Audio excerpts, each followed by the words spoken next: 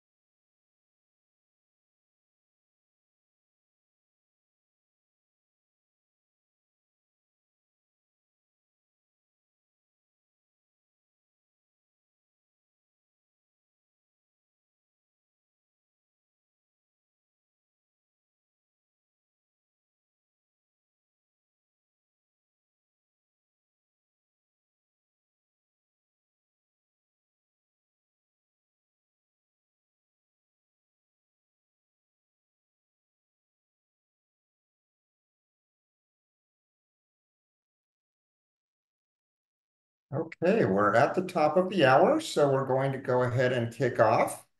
Welcome, everyone, to this LF Energy and Welotec webinar on transforming substation automation with open source solutions, featuring Alex Thornton of LF Energy and Jos Zenner of Welotec. If anyone has questions during the webinar, you will see in the Zoom interface that there is a Q&A button. If you push that, you can submit a question. When we get to the end of the presentation, we will go through all of those questions in the order that they were received. So again, please make use of that Q&A tool at any time during the webinar. Just be aware that we won't answer the questions until the end. So with that, I'm going to turn it over to Alex Thornton to kick us off. Thanks, Dan. All right. Yeah, if you could go to the next slide, please. So I'm going to start with setting the context, really providing a very brief introduction to open source for those who aren't familiar already. So in its most basic way, open source is a way of collaborating on R&D, right? So if you have multiple organizations that are pursuing similar sorts of solutions, oftentimes they have to solve the same shared problem before they can go ahead and actually innovate and compete on top of that shared foundation. So rather than having them do that all on their own, open source is a way of collaborating on that shared problem space, developing it together, and then being able to compete on top of it and layer on their own strategic value add, right? And so with open source in particular, this sort of collaboration results in actual working software that anyone can view, change, or share according to a permissive license. And that's really key. So anyone, it's completely public, can view it. Anyone can make a copy and change it, or they can propose a change to the actual core project. Now, it's important to understand not anybody can actually implement that change. There's governance and there's ways of determining which changes actually get incorporated into the shared code base. And then the code can be shared according to the license, and license terms vary. And so some licenses allow the development of actual proprietary commercial solutions on top of open source. Others are a little bit more restrictive and require that subsequent solutions built on top of that open source core maintain the same license. So next slide, please. So this sort of collaboration results in a myriad of benefits. And some of them are you accelerate innovation and you reduce individual costs, right? If you're collaborating with peers on this shared problem space, on this shared foundation, each of you has to contribute a little bit less in terms of individual R&D. And you're able to go faster and further together. You have improved interoperability through a modular approach. By the nature of this collaboration, you're collaborating with teams and organizations outside of your own, and you need to architect and structure the code in a way that allows concurrent changes and scaling in that manner. You have improved security through complete transparency. You can inspect every single line of code. It's there for you to review. There are no black boxes.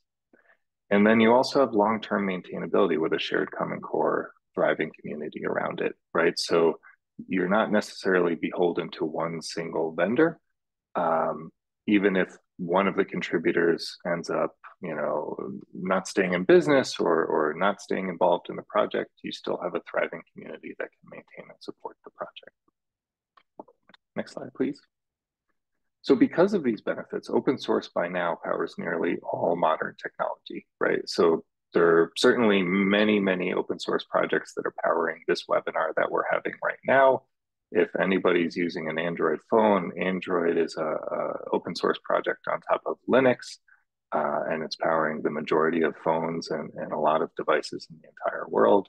It's also in cars, it's in cloud computing, supercomputers, stock exchanges, nuclear submarines. So everything from, very niche, high security applications to everyday consumer electronics, open source is literally everywhere. Next slide. And part of the reason that open source is everywhere, not only does it allow for accelerated R&D, but also it allows for very successful businesses, right? So oftentimes there's a virtuous cycle that forms. You have an open source project that leads to a commercial product, and that commercial product leads to profits. And then some of those profits feed back into maintaining, developing that open source project, and the cycle continues. Now, there are different business strategies around actually leading to these profits. It could be building enterprise products, services, support around the open foundation. There could be other ways that businesses take advantage of open source from a revenue perspective. And then the next slide, one such example, Linux, right? That's a classic open source project. And there's a company called Red Hat that develops enterprise grade Linux on top of that open source core. And they make money off of that. They generate their profits and they feed that back into the Linux project. So that's just one of dozens or hundreds of examples of businesses being built on top of open source.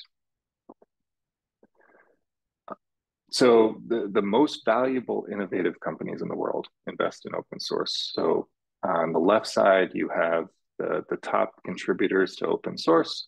On the right side, you have the most valuable companies in the world by market cap. And there's surprisingly good alignment here, right?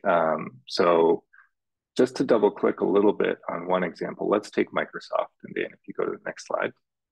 So Microsoft in 2001 was famous for saying Linux is a cancer, and they really tried to squash it. They tried legal measures, disinformation campaigns. They really tried to prevent Linux from growing because they saw that as a threat to their proprietary licensed Windows business. Next slide. Yep. And in 2014, they changed their tune. They said Microsoft loves Linux. And so what changed? Like why did they take this complete 180? And in the next slide, basically it's around customer centricity. They realized that by embracing Linux, they're embracing the needs of their customers. And they realized that their customers, their world is heterogeneous, and therefore the business opportunity for Microsoft to offer heterogeneous support. So they adapted their business. They got out of the business of purely just trying to make money on Windows licenses. And instead, they wanted to optimize for solving their customers' problems. And in doing so, if you go to the next slide, since then, they've increased in value tremendously, right? So their stock was relatively flat during the time period that they were trying to squash Linux. And it's because, in my opinion, they weren't very customer centric. And since then, they've really focused on delivering value to the customer, and their stock value has gone through the roof. Another important thing for everybody to be aware of, open source is highly secure because it's transparent, it's inspectable, it's auditable. So it's often more secure than closed source. In fact, the Department of Defense in the US has a policy mandating a preference of open source over proprietary solutions. In the next slide, so just because open source can be more secure doesn't mean that it's secure by default. No software, whether it's proprietary, closed source, or open source, is secure by default. You need to embrace best practices. And there are entities like the Open Source Security Foundation that offers tools, policies, best practices to address cybersecurity risks in open source. And one of the nice things about open source is a vibrant community of contributors can identify and fix bugs, typically faster than a single vendor can. Next slide, please. All right, so now you know a little bit more about open source at a high level. I think everybody here working in power and utilities understands that we're undergoing unprecedented changes and complexities to our grid, right? We're moving from centralized to decentralized, load growth is exploding. And so there's a big question, what do we do about this? Next slide, please. So in the past, the way we would try to solve for this complexity is we would try to build physical infrastructure to handle the worst case scenario, right? So more wires, more transformers, more substations, more boxes. And that worked really well in an analog world. But as time goes on, this approach has a number of drawbacks. One, it costs a lot of money to build things, whether it's the cost of materials are going up, the ability to get things permitted and approved, cost of labor. It's just extremely expensive to lay more wires. It also takes a lot of time. Again, going back to legal battles, permitting, procurement, supply chain challenges. And so considering the scale of our challenge and the rate of change that the grid is experiencing, this approach of, well, let's just build our way out of the problem, it's not viable. Next slide. So with FERC Order AA1 on transmission line ratings, one quote from the chairman was, if we're going to meet the needs of the grid of the future while keeping customer rates just and reasonable and maintaining grid reliability, we need to squeeze everything out of our existing grid, right? So it's taking a different mindset of, instead of building things as the first step, how do we take what we already have built out and squeeze more capacity out of it? And so that's the approach that we need to pursue going forward. Next slide. So what that means for us is data-driven digital optimization of physical infrastructure. How do we squeeze more capacity out of our physical infrastructure? And digital is really important because as the grid has been changing in complexity, we've also have the rise of IT overlaying on top of the OT. And so digital offers a huge opportunity for us to really optimize the analog world in a way that we weren't previously able to. Slide. In the power and utilities world, there's already a rich tradition of collaboration, oftentimes on standards. And this has been incredibly impactful. It solved a lot of problems, and this isn't going anywhere. But there are limitations to the impact that it has, especially around digital technology. So the way that this has historically worked is industry would identify a common problem, a working group would be created, they would collaborate on, okay, how do we solve this problem? And usually they would produce a document that defines the formal standard, right? So, a couple dozen pages in a PDF that says this is how these devices are going to communicate, for example. Next slide. And if we're talking about digital technology, what happens next with that document is each organization that wants to adhere to that standard needs to interpret the standard. They need to implement the standard. And then after they've done that, then they can layer on their own competitive strategic value add. And so you see the issue here is you have a standard that the industry has agreed upon, but you need to interpret it. Oftentimes there's a little bit of ambiguity in the document, so those interpretations could be slightly different. You have a non-standardized interpretation of the standard.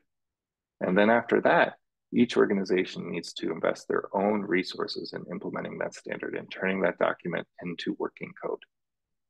And only then can they layer on their strategic value add. So you end up with multiple flavors of implementation and duplication of effort on something that the industry has already agreed is pre-competitive and worth collaborating on. So through open source, in the next slide, If we expand the scope of collaboration one step further beyond the document into actual working technology, you can actually collaborate via open source on that interpretation and implementation of the standard, collaborate on that, and then continue to compete on top of that reference implementation, layering on your strategic value add. So this ensures consistency of interpretation of what the standard is, and it also significantly reduces rework and the duplication of effort in implementing that standard. Next slide. So to summarize what I've discussed so far, right? So the grid needs digital optimization. Open source across many industries, across the most innovative companies in the world, is the best way to innovate on digital technology. And putting those two together, every grid stakeholder should have an open source strategy. It's essential as we move forward quickly. Next slide. So diving in more into digital substations. So this is the world of LF Energy and digital substations. We have 3 projects that are relevant. We're going to talk a little bit more about CPAth than the other ones today. So CPAth is that virtualization layer. Compass is a configuration tool for configuring the digital substation systems. And then Fledge Power is a multi-protocol gateway that facilitates the translation and communication of various data. So I'm going to hand it off to Jos, and he'll talk more about CPAth. Perfect. Thank you very much, Alex. Next slide, please. Let's talk a little bit about virtualization first. So what is CPaaS? CPaaS is a hypervisor, which means that it is software that is running on a standard computer hardware. And on top of that, you can run operating systems and applications. In the default setup on the left side, what you see is that you usually have a computer or server, then you have operating system and application. This operating system is typically Windows or Linux, and then you have a dedicated application like HMI, a gateway, or an engineering workstation. If you virtualize, you can share the resources of the computer, at least need less computers, which means less boxes within your substation, and less solutions there. So you have one computer with one physical resources, so the hardware stays the same, but you're sharing these resources between different operating systems. So you can have a virtualization layer, and then you can have one operating system, which is, for example, Windows with application, and another operating system, which is Linux application. So what you need to understand is with virtualization, you can also run Windows, which is proprietary software, on an open source project. Next slide, please. If you're looking at different types of hypervisors, we have type 1 hypervisors, type 2 hypervisors, and there are 2 different things. A type 1 hypervisor is a bare metal hypervisor, which is directly installed on the hardware like an operating system and has direct access to the hardware resources like the CPU, like the RAM, like the storage, and also the network interfaces. Type 2 hypervisors you typically find in test environments, or if you are running some software for your engineering workstation, is running on top of your operating system. So you have your Windows running, and then you have some kind of virtual machine that you start in some kind of type 2 hypervisor, for example, from VMware or any other thing else. If we are looking at type 1 hypervisors, that is one that we are choosing usually for productive environments, for non-test environments, because they have direct access to the resources and then can be much faster and much more reliable. Next slide, please. So now enough about visualization. I think the background is quite important, but what's VPAC and CPaaS? CPaaS is one component for a virtualized protection, automation, and control, or short VPAC system. This means it's not in competition to VPAC, it's just one component, and it's a hypervisor everything runs on. This is crucial because this part needs to be really vendor independent.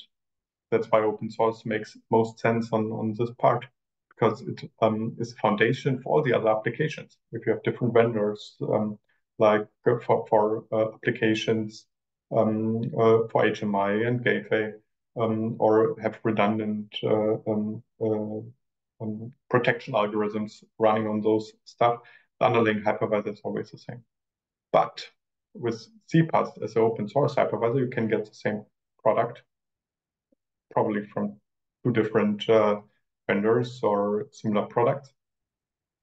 So VPEG totally changes the way that those systems are operated and maintained and the needs. We're going from a very historical OT to a IT-focused system with daily updates and into our IT world. Next slide, please. What's CPaaS? CPaaS is a virtualization base for multi-vendor packs. It's not in competition to, for example, VPEG Alliance or so, who are defining standards.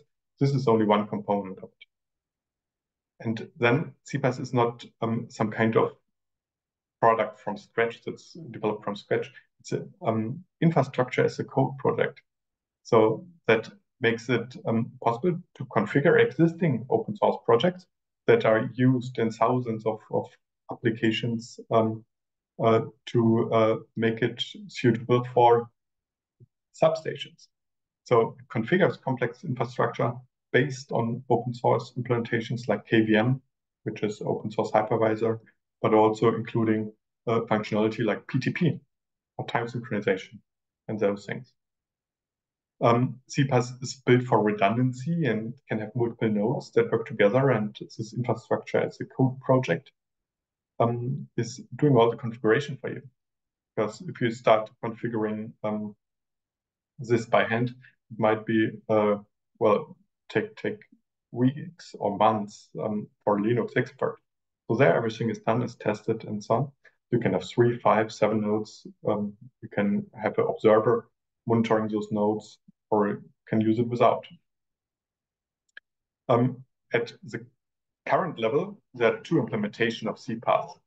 One is Debian Linux, which is widely used in IT environments, and the other one is Yocto Linux, which is more on embedded systems. So two major Linux implementations are used for CPaaS. Next slide, please.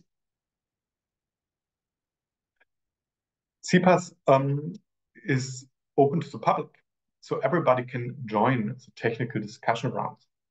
And you can also see that different people are joining from different companies.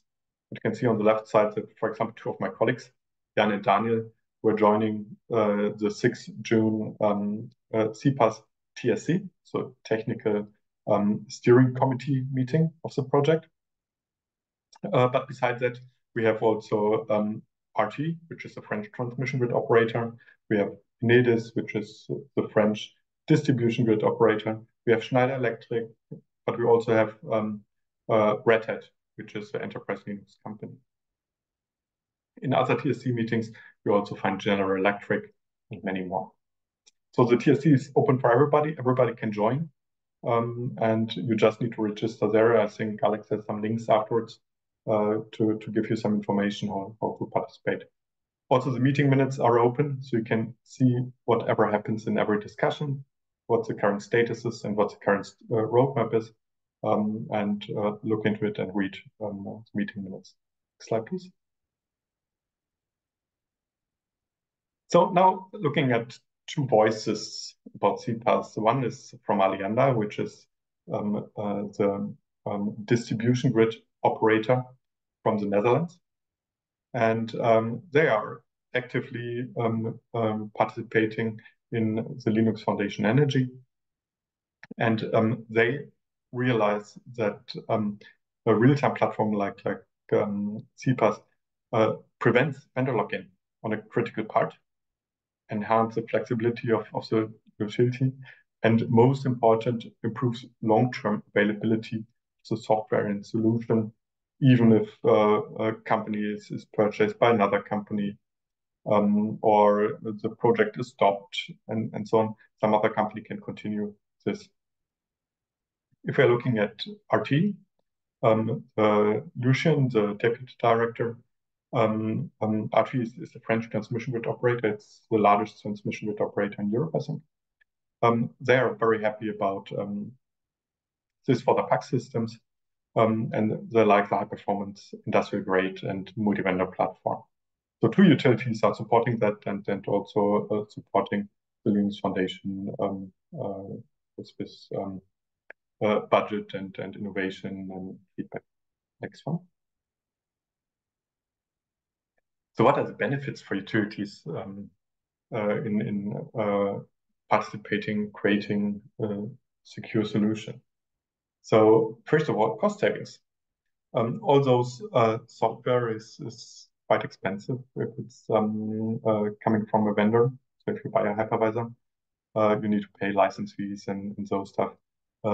If you looking at something based on open source solution, oftentimes they can save money. Alex mentioned that before, that transparency and security.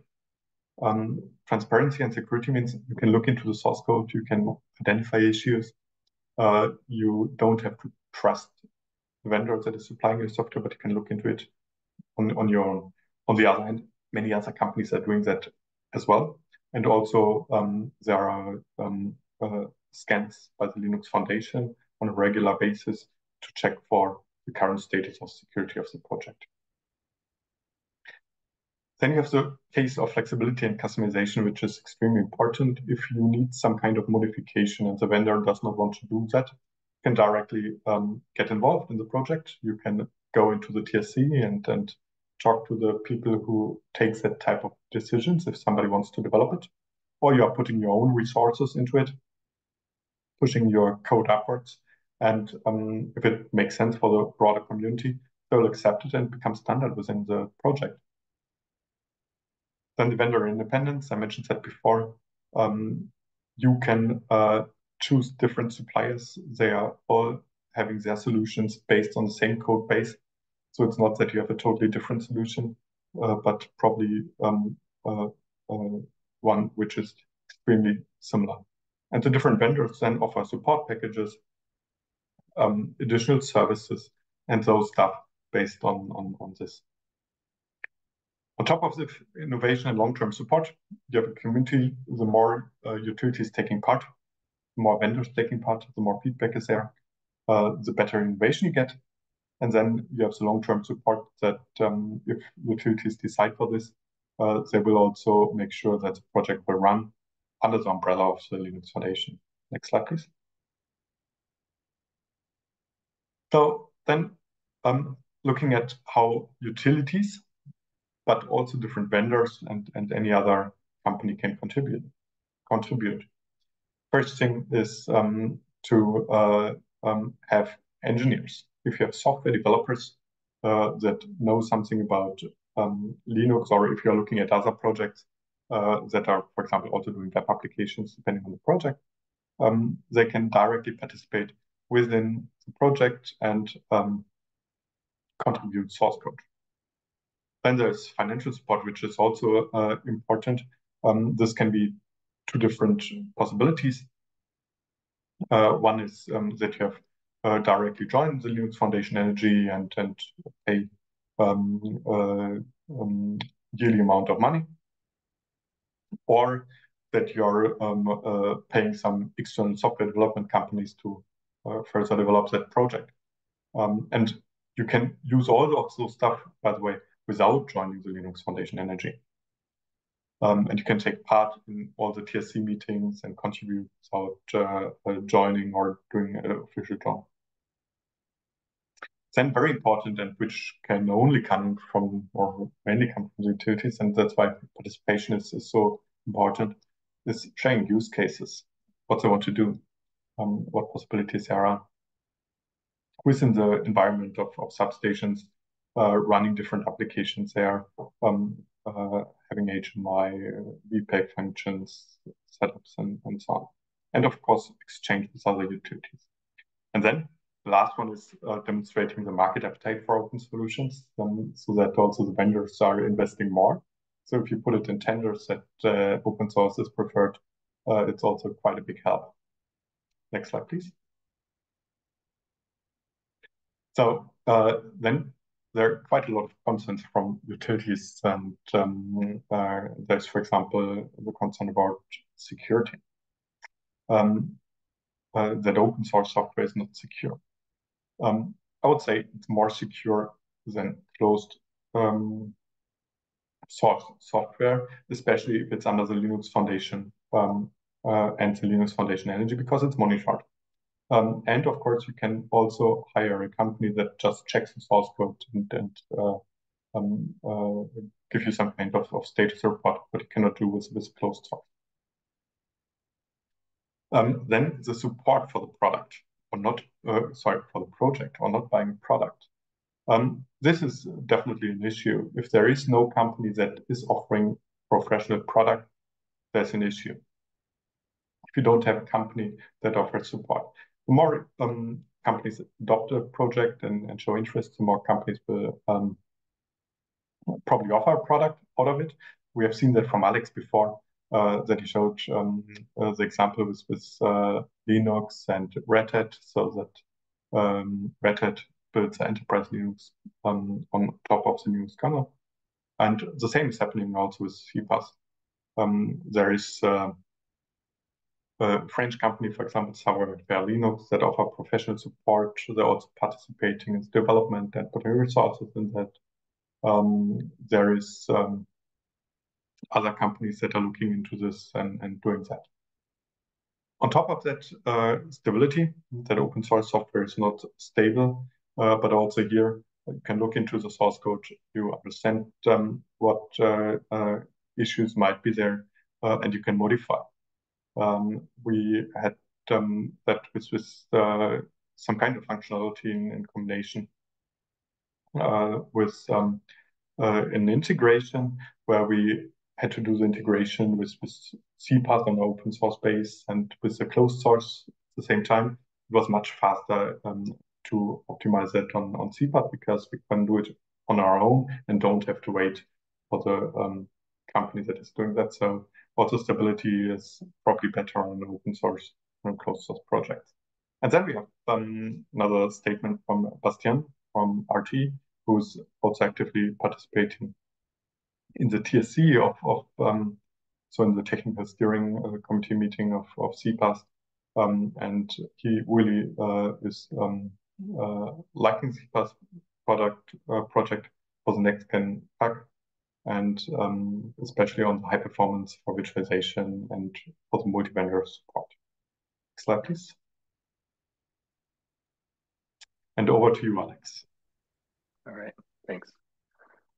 So as I mentioned before, CPaaS has some sister projects within LF Energy, the digital substation ecosystem. So one of those is called Compass. And what this is really an IEC 61850 SCL configuration tool, right? So really the benefit that it offers, so it's a multi-vendor, centrally managed, open source, extensible, customizable SCL editing and managing tool, right? So if you have a heterogeneous system with components from multiple vendors, this is great because it allows you to configure across vendors across that ecosystem. Also, it avoids you having to build this sort of tooling yourself in-house or rely on one specific vendor for it. So some of the use cases, I won't go through all of them, right? So specifying requirements for your system, grid planning, so converting from SIM formats to 61850, interfacing with other systems such as SCADA, CMDB, grid control, and others. So this is a really fantastic project also that's being invested in by Alliander, RT, and Sprintines, among others. And the idea is to really build out this, again, this shared problem space of how do you configure digital substation systems, which is a core problem that every organization deploying these has, and then be able to launch off of that. Next slide. And then another sister project, Fudge Power. So this is a multi-protocol translation gateway for power systems. So there are dozens, if not hundreds, of different communication protocols that are relevant to the power and utility sector, let alone digital substations. And what Fledge Power do is essentially serves as a translator for all of those different protocols and allows you to get your data from point A to point B effectively in the format that you need it to be in. So it's extremely flexible and scalable. You reduce your maintenance costs because you're building on top of this open source core. It integrates very well with 61850, and really just facilitates the data modernization of all of your systems. So this is one, again, Alliander and RTE are quite involved in that, as well as Aviva and Dynamic. And so there's a lot of deployments being based on top of Fledge Power. We have a case study on our website that talks about how RTE is deploying Fledge Power on their own substations. Next slide. Okay, so hopefully by now we've piqued your interest and you'd like to get a little bit more involved. So there are a couple of different ways to do so. One, as you said, the TSC, the Technical Steering Committee, those meetings are open to the public. Anybody can join those. And you can be a fly on the wall, just an observer, or you can go and you can ask questions to folks who are more familiar with the project development already. So there's a link there to the calendar of upcoming meetings. Feel free to join. We also have a mailing list for the CPath project, and that's where a lot of communication will go out to the broader community. We have a Slack channel that facilitates slightly more real-time collaborative communication there. If you're a technology vendor, go ahead and build a commercial product off of CPath. The community wants commercial solutions to happen. So take all of the investment that's gone into this open source core and go and make money off of that. That would be a wonderful thing for the ecosystem. And then as you do, contribute upstream to the development of CPath, that core project. If you're a utility, you also can invest R&D resources into the project. But also I know many utilities don't necessarily do their own R&D and they more procure solutions. Well, in that case, advocate for solutions based on CPath. And there's an example, RT recently had a public tender for solutions based on CPath. There's a link there if you want to check it out.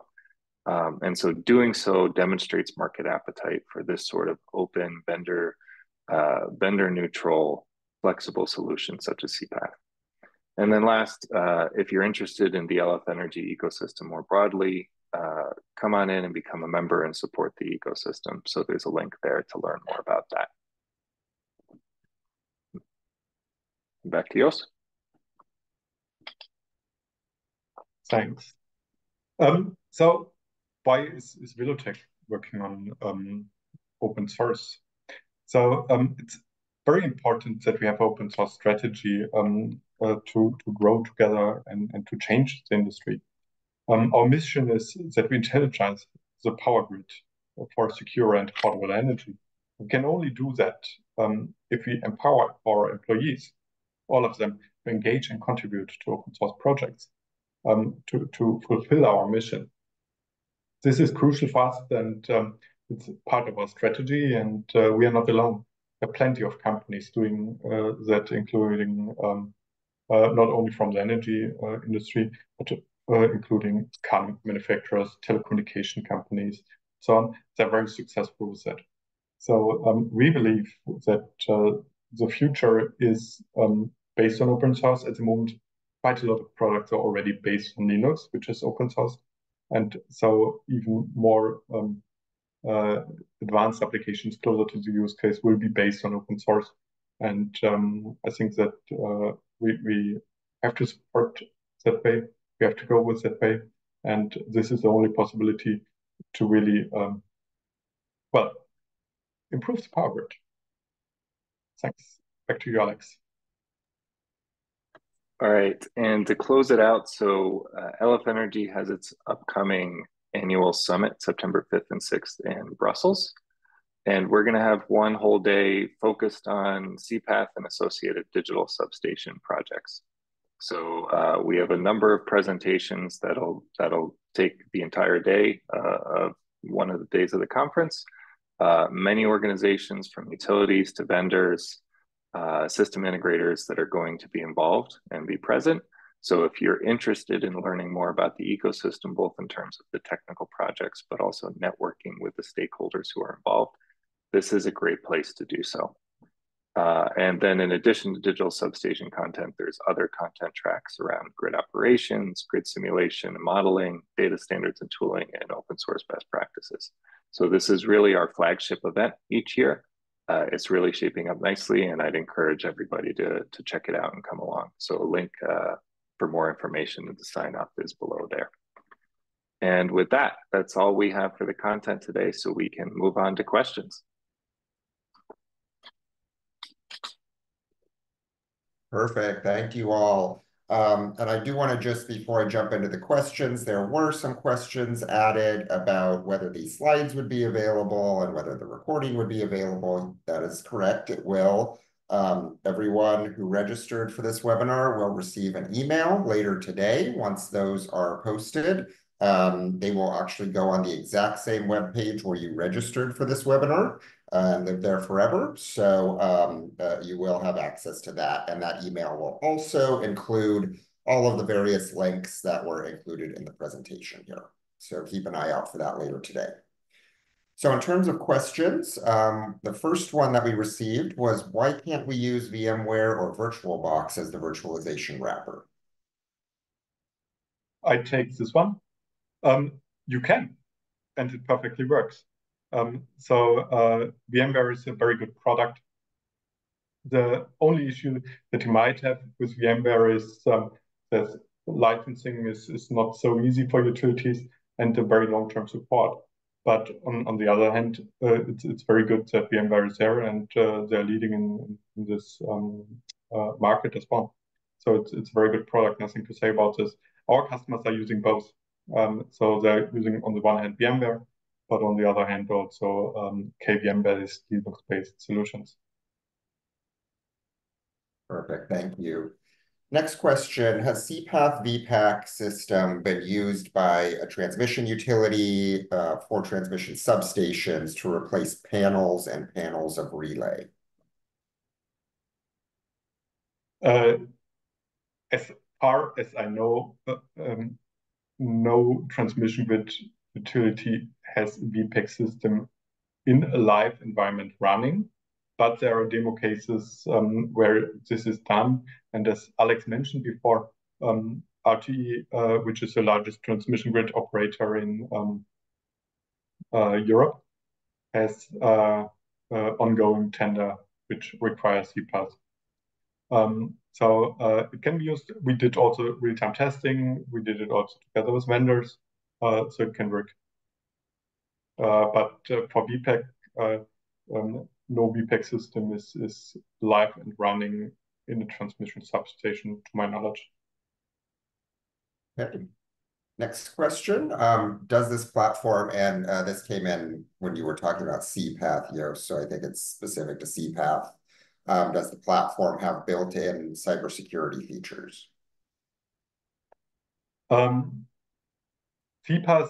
has Linux built-in cybersecurity features, has additional cybersecurity features where the configuration of the Linux system is checked if it complies to cybersecurity requirements during the build process and configuration process. So you get also some kind of report out of it from every change that you do. Then on top of that, there are scans for cybersecurity recommendation supported by the Linux Foundation. And then, of course, you have the possibility to also run commercial software on it, because it's a hypervisor, so you can virtualize, for example, a firewall, for example, from vendor like Fortinet, or virtualize IDS system from Dragos, Sonozomi, and have additional layer of security, depending on your requirements and needs. Perfect. The next one is more of a comment, but it says, I am a bit concerned about bureaucracy impeding updates to bring in new features. I suspect this has to do with open source governance. I don't know if Alex, either you of want to you take wanted that? to respond to that. Sure. Yeah. I'm not sure if I completely understand the statement. Um, but I guess to speak a little bit to the governance of the project. So there's a technical steering committee for the project, of which there are certain organizations and people appointed to be formal decision makers about what code gets incorporated. Again, open source doesn't work as a free for all of anybody can get their change included.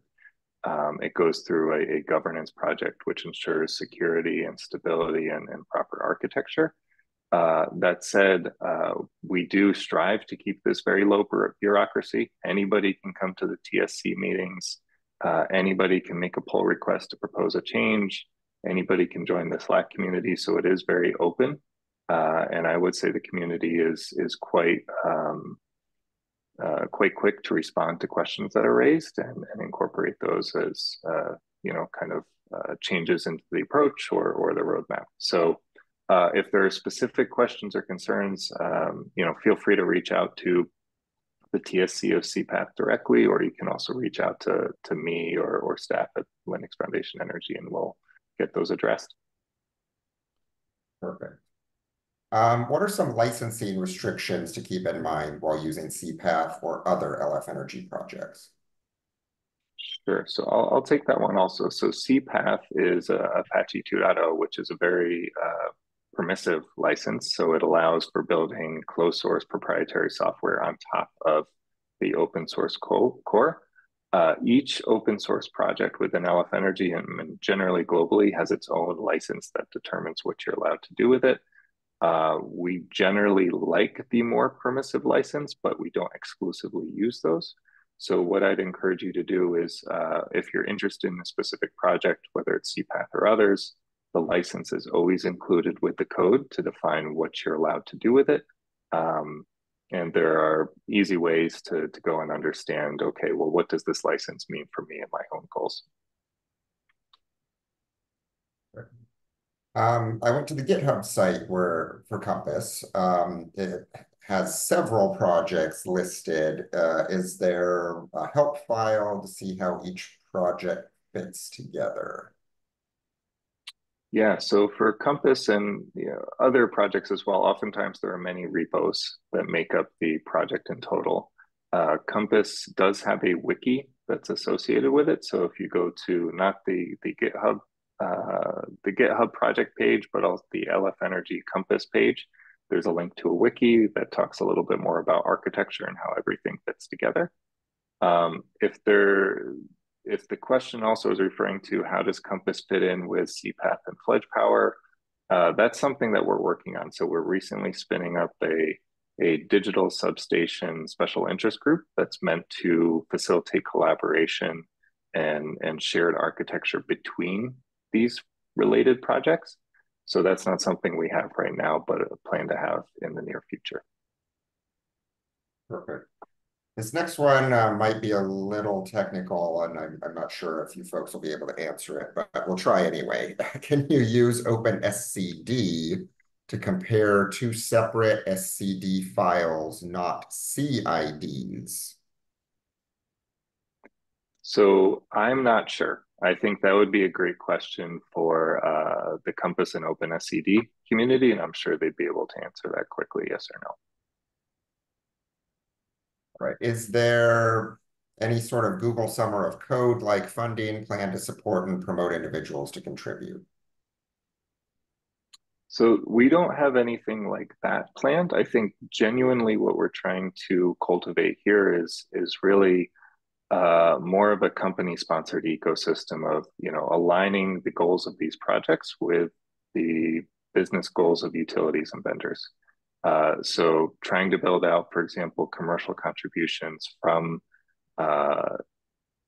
vendors that are trying to build a business around these projects, more so than funding individuals and things along those lines.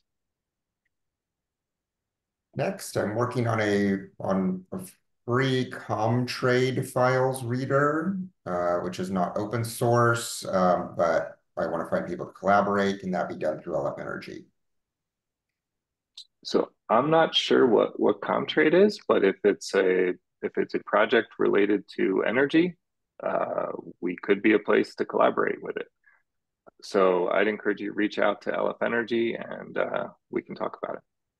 Yeah, or probably go to the Compass TSC meeting and so you can ask those questions and see probably it fits inside as well. Yep. If every vendor follows IEC 61850 standards, then any SCL configuration tool should work. Not sure what's different as mentioned in one of the slides. You want to take that, Jos? I can take that.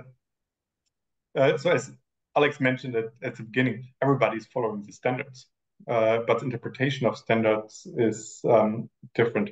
So real interoperability is sometimes a little bit tricky. If one vendor also delivers the tool for the configuration, it's a hurdle for multi-vendor systems. If you're looking at Compass, for example, you can add your own modules for some kind of slight modifications, or if you have something special inside, some special configuration, and extend the project based on your needs, or you take your needs to the TSC or contribute the code, and it probably goes into the standard so that you have a lot of different options to do. Anything to add, Alex? No, I think you nailed it. Awesome. The next one I can probably speak to briefly, which is, in my opinion, there's not a lot of educational materials on Compass. What do you plan to do about that?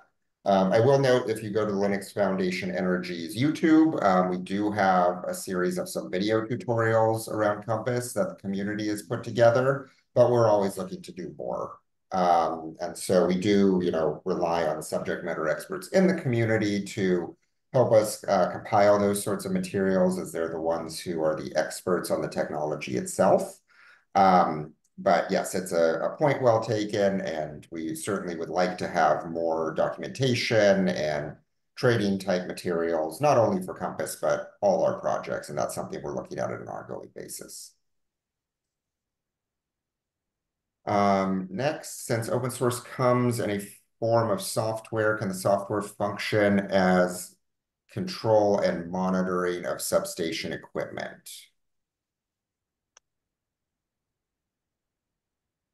I'm not sure if I understand the question. Alex, yeah. Do you understand the question? I'm not sure either. Okay, maybe the next one. Okay, we'll skip that one then. And whoever asked that, if you want to clarify, feel free to submit again. How does CPath virtualization handle real-time constraints required for protection applications? Let me take that. Very well.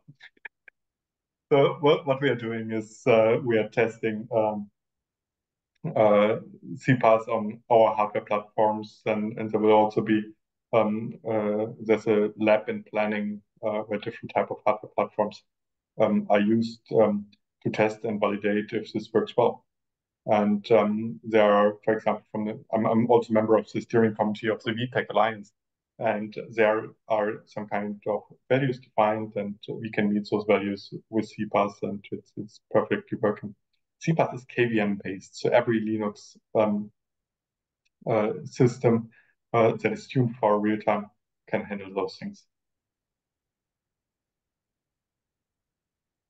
Great.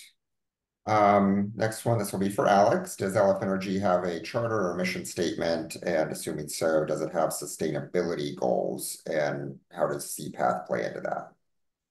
Sure. Yeah. So our mission is to accelerate the energy transition by building open source communities around open technology and standards.